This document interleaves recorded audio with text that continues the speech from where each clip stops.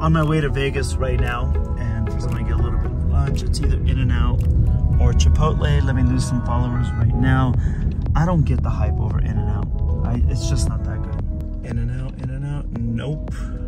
I'd rather have Chipotle than an Arby's or an In-N-Out any day. Actually, In-N-Out, I don't get it at all.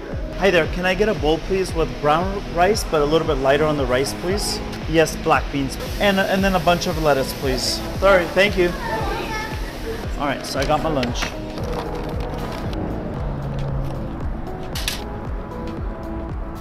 Myth number one, they're gonna leave you if you raise your fees. No, they're not. They're not gonna leave you because they like you. They like who you are as a person, as an artist, and the service that you create, right? They're not gonna leave you. They're not gonna leave you because every business raises their fees, especially right now with inflation, but always. They're just not gonna leave you. They're not gonna leave you to go for somebody cheaper. And if they do, God bless them, because that's not your client, because they're always looking for that coupon offer. They're always looking for something that's not you. That's somebody else, and I want all photographers to do well, but really the ones I'm looking out for is you, somebody who watches this channel to learn. So they're not going to leave you. And here's another way to explain it. Look at this triangle right here. This triangle shows most people. Now if you look at this whole big mass of people here, how many people are there? Imagine if each one of them was a photographer, and that's your competition. So why do you want to be at the bottom of this competition? Why do you want to be at the most competitive part, the most populated part? And all these people, do you know what they're doing? They are running the price lower and lower and lower. See, they're competing against each other. They're oversaturated. When people say, oh, photography is oversaturated, what they're really talking about is that bottom part of the triangle right there. It's wide and it's vast and there's a lot of people and they're competing against each other and they're really just knocking each other's prices down. That's not you. That's not where I'm putting any of my students. I want you to be up here or at the top of the triangle, ideally. Now here is the perk of that. When you're at the top of the triangle, there are several benefits. One being, it's less populated. Right off the bat, you don't have as much competition up here as you do down here. Isn't that a no-brainer? There is no competition up there. So you can actually charge more and there's less competition up there. And then let me knock you off your feet right now too. Not only can you charge more, that's the second big part. There's no competition. That was the first one. The third one is that on top of that, though, those people are supportive of you. These people up here that pay those fees and those prices, they like a quality service. They like paying a certain amount. Hang out here with me. Hang out here with my friends. Down here is where you might have to enter and then get the hell out of there as soon as possible. Now, I wish all photographers can raise their rates, but look, not all photographers are following this channel. Not all photographers are following my masterclass or in any of my pricing courses, right? So that's myth number one, that if you raise your fees, they're going to run away. And that's okay, because if you're climbing up this triangle and they run away, what they have told you is, hey, we belong at the bottom of the triangle. A photographer wants to be like a vending machine. Let them. I wish that they wouldn't, but let them. I want to help you do better. Okay, so that's myth number one. Let's knock that off. I'm going to enjoy my lunch real fast, then keep driving to Vegas. By the way, I'm here for Grammy Week and I'm creative directing, and I just want to say that you can do that with photography. You can take that leap and become a creative director and launch brands. So when people tell you photography is oversaturated and people tell you, oh, it's not possible, people aren't paying, don't listen to them. Fuck them. Beep that. Your competition, it's not. Like, they are not your competition. The new thing is, I hope this is the new thing for a lot of people, is that they are your peers. So that means these are the people you're going to borrow from. These are people you're going to loan to. These are the people that are going to give you jobs if their calendar is booked, and then you're going to fill up their calendar too. It's really not that difficult. But where it really affects the pricing, and I said that this is a pricing myth, is this. Instead of calling your competition and saying, hey, how much are you, and pretending to be a customer, that's a really bad thing to do karmically too. But call your competition and become a peer and say, hey, I'm new to this market. I'm a new photographer. Hey, I have a struggling business. I was wondering if you would be open if I could take you to lunch or coffee.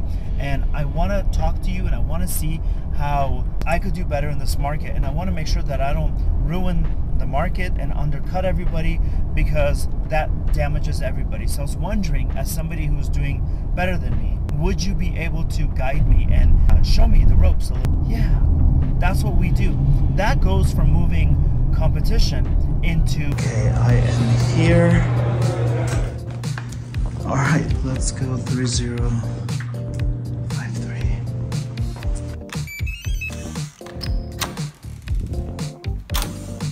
All right, I just walked into my room, so I found my hotel room. Let's talk about perceived value. People will tell you right off the bat, hey, start discounting your services. Let me tell you why that's so damaging. You can pretty much guess, but your perceived value is how people want to pay for you, and also your perceived value is how people talk about you and how people refer you and all of that. So if you're going to tell everybody right off the bat that you're willing to offer them a discount code, a promo code, then your perceived value is that you are a promo code, you are a coupon. And they're going to talk about you and they're going to treat you like the way that they treat coupons, okay? They throw that around and they tell everybody, hurry up before it expires, hurry up before the deal is over. You're going to, all the conversation around you is going to be about a deal, a discount, a bulk rate, anything that's negative, anything that overworks you and gives you a tiny bit of money. Instead, if you keep your prices up and let people earn those discounts because they have booked with you several times and they don't really earn a lower price as much as they get more access to you, more prints, more time for shooting. That's the best way to do this, because that way your perceived value is high. People are like, yeah, he or she is not going to drop their rate, but you get a great product. And you know what? He threw me an extra hour shooting. She threw me a few extra prints. All right, that's perfect. Your perceived value is high. When your perceived value is high, people are going to enjoy your photography more. People are going to pay for it gladly. People are going to rave about you more. It's this human psychology aspect of it.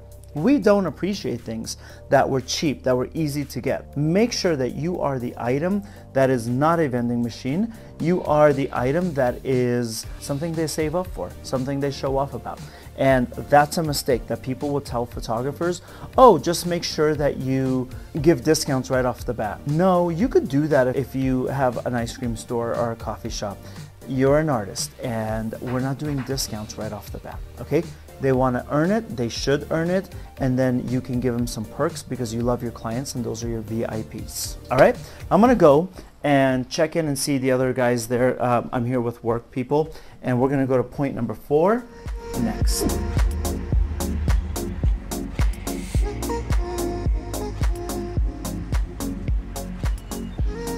I think I'm gonna do point number 4 right there. Have a little seat. Okay. Point number 4, it's about ruining their fantasies. And I'll say this in a way that sounds rude, but I gotta make a point.